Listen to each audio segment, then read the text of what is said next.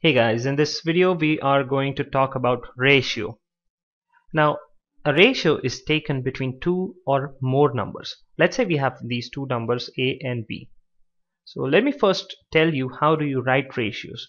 Most of you know it. So the ratio of these two numbers is written as a is to b. This pretty sign here, colon, this denotes a ratio. So this is the ratio of a is to b.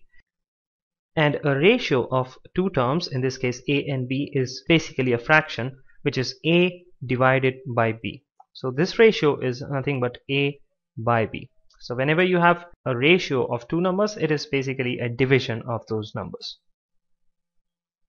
Let us now look at the terminology which is used in ratios. So this a is basically the first term. The numerator is the first term. And b is a second term.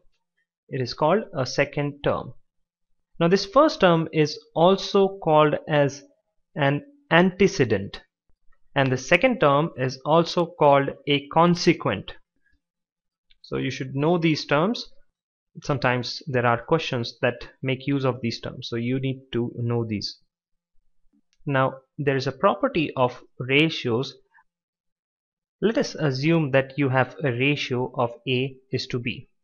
Now if you multiply or divide a same term to the first and the second terms, the ratio does not change. So this is basically equals to ax by bx, or it is equal to a by x divided by b by x. So we are multiplying or dividing this term x to both the antecedent and the consequent, and essentially the ratio does not change.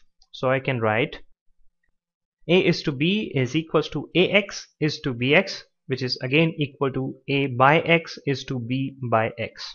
So this is one of the very important properties of ratios. With this, let us solve a question. You have a jug that contains a 15-liter mixture of oil and water. What is the ratio of water to oil if there is 10 liters of oil in the mixture? What is asked in this question? Well, the ratio of water to oil is asked. Now we can write this ratio as water, the quantity of water divided by the quantity of oil.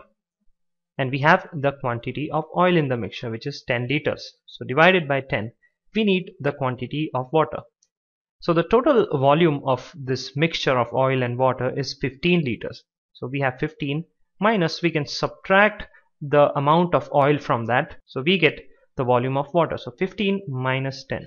So this is equal to 5 by 10.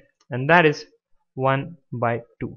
So the ratio is equal to, the ratio of water is to oil is equal to 1 is to 2.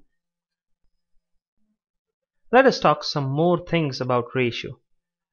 So let us assume that we have two numbers in a ratio. Let's say these numbers are a and b.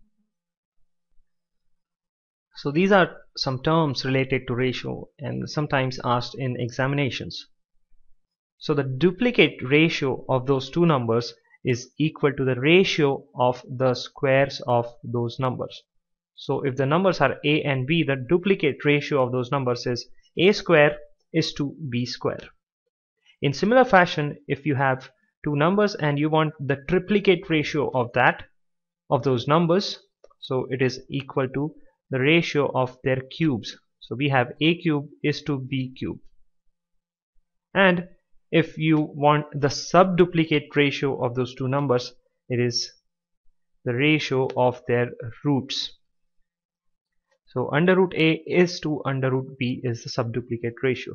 And in the same manner, the subtriplicate ratio is the ratio of cube roots. So you have cube root of a is to cube root of b as the subtriplicate ratio. Another term that is related to ratios is the compounded ratio.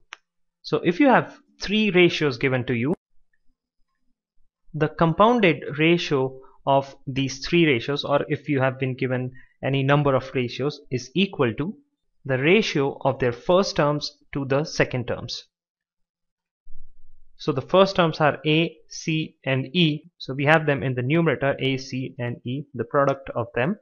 And in the denominator we have B, D and F, that is the second terms. So that's what we have in this video for ratios. More will be explained when we solve the problems.